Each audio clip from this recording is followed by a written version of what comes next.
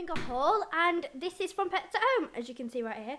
Sorry I've not been doing any videos. I've been quite busy because I have to be revising for my exams, so that's why I've not been doing much videos, but this is one of my good ones, so let's get started.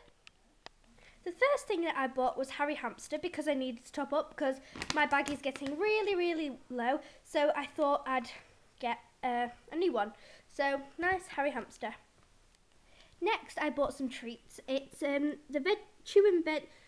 fruit and veg chews, and it's suitable for rabbits and everything else, and I just thought I'd buy them because they were on sale for £2, and I thought I'll buy them. So I'm not really sure what this one is.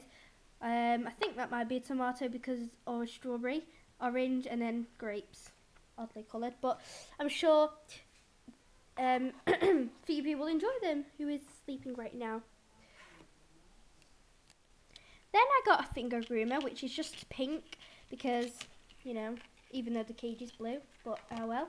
And it's just a little finger groomer, and it was only £1, so I just thought I'd pick it up because it's great for grooming pets.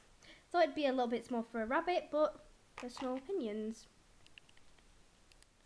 Then I got a medium space pod, which is just a ball for hamsters and gerbils.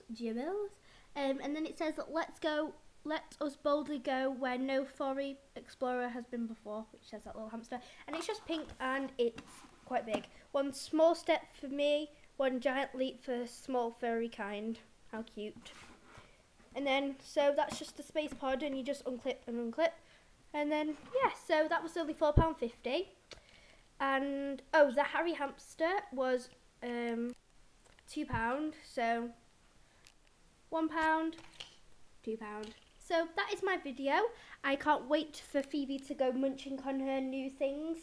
So, and to play with her new things and be groomed with her new things. That's a little bit odd, but anyway. So, thanks for watching, guys. Bye. Bye.